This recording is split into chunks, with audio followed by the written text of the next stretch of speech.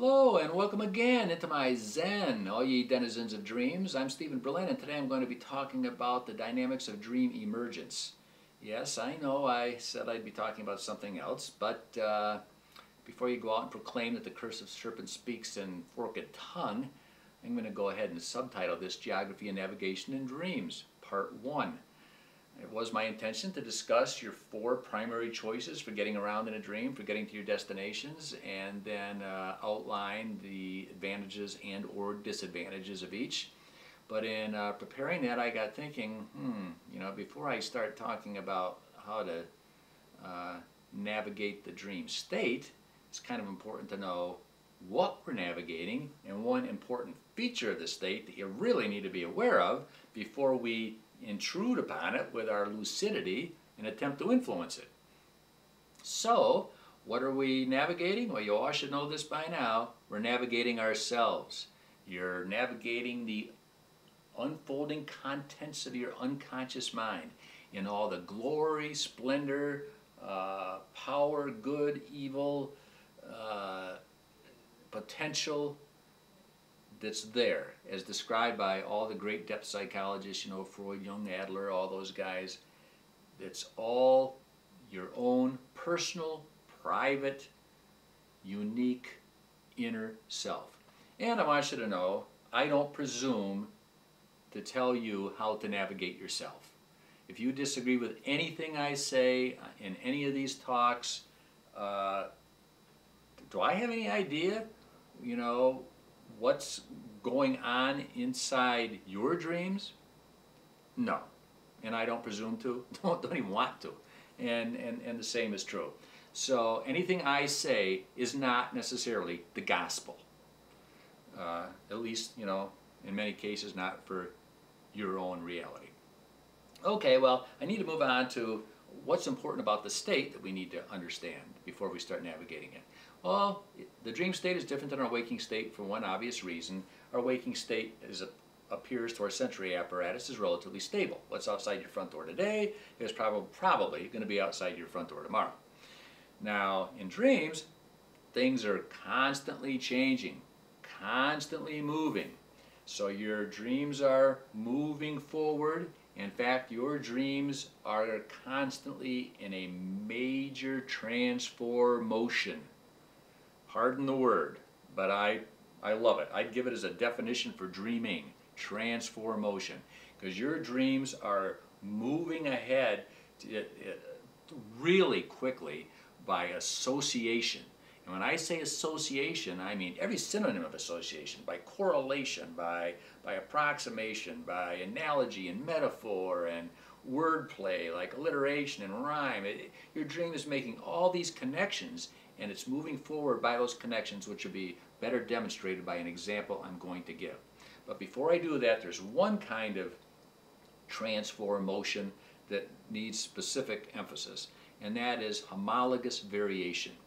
Now, the term homologous variant was coined by a Swiss biologist or biochemist, Claude Rifat, R-I-F-A-T, and I regret to say Claude is dead. He died in 2002, but thankfully, before Claude died, I think in the mid-80s, he gave us this cult classic, conscious dreaming and controlled hallucinations. And in this, he coins, although he coins it the French term for it, so I'm not going to go into that. I'm sure the nation France will be grateful for that. Okay, but it's homologous variant. I'm going to spell that because I think it's an important word. H-O-M-O-L-O-G-O-U-S V-A-R-I-A-N-T-S. Now, Claude had, in a pre-sleep state, a brief vision of a mushroom, which he would call a disattenuated image. And in his vision of the mushroom, he watched it in a matter of just a couple of seconds transform into a candle in an ashtray. And Claude concluded from that, accurately I think, that our memories store things by pattern recognition. In other words, we don't have a candle department in our mind and an ashtray department in our memory and a mushroom department. That what happened in this short visual that he had was when he saw a mushroom that his mind recognized the pattern as resembling and being connected with the image of a candle in an ashtray, which Claude apparently had seen sometime in his life or imagined. So that was a homologous variation. So that's a very important concept. Let me move on now to a dream to demonstrate these principles. Now, I've been having some issues with my computer lately. And so one thing I've been checking, my hard drive space is rapidly disappearing, so I checked it, and my computer presented me with a pie chart, which shows you what slice of the pie you still have left, to use. Well, anyway, I'm dreaming the other morning, and I dream of being in front of my computer screen, and I'm looking at my system resources again, evidently. But instead of a pie chart, my dream presented me with a bar graph. Now, I think the pie chart was the day residue, but instead of a homologous variation of that, my mind, I believe, used an association to a bar graph because they're both pictorial representations of data. So now I'm looking at it, now I'm in my dream and I'm looking at this bar graph of my system resources, and it's two-dimensional and it suddenly becomes three-dimensional. Well, that's a homologous variation. Okay, now I see this three-dimensional bar graph across my screen, and I thought to myself, this looks like a city skyline. And no sooner did I think city skyline than the screen transformed again, and the two bars in the middle became really tall, the twin tower bars, you'd say, of a city skyline. So now it's gone to another homologous jump, so to speak, or variation. And then when I realized it was the New York City skyline, the bar graph changed into like a postcard of New York City, and then it became animated, and in my dream they fell at the same time, but in my dream these two bars start collapsing. You all know the visual on that. And it's coming down, and I'm looking at this in horror. It wasn't the same horror I felt at 9/11. In this case, was the horror of seeing my computer crashing. And so the towers came out. And fortunately, they collapsed into my computer's footprint. And anyway, so then the crash screen came up, which in Windows normally says, contact your system administrator. But in my case, in the dream, it had two big words there in black letters, havoc and wrecked.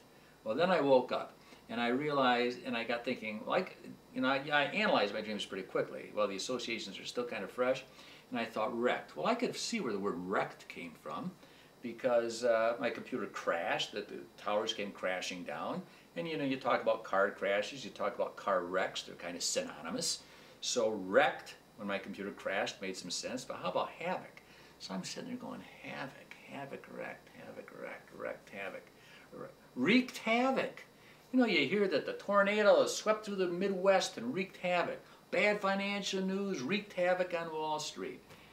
Wreaked havoc. So my mind went from crashed to wrecked to wreaked havoc. All in just a matter of, this all happened like in 10 to 15 seconds, tops, all of these homologous variations and associations. Now I do want to point out that it's possible that wreaked havoc maybe wasn't wordplay, it could have been day residue. Maybe I walked by the television or heard on the radio, maybe somebody used the expression and I didn't quite consciously catch it. Maybe I passed the newsstand and it was on some headline, I don't consciously remember it. That's another possibility if you watch that discourse.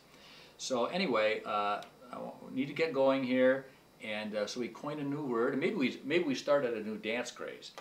Everybody's doing a brand new dance now. Come on, baby, do the transfer motion.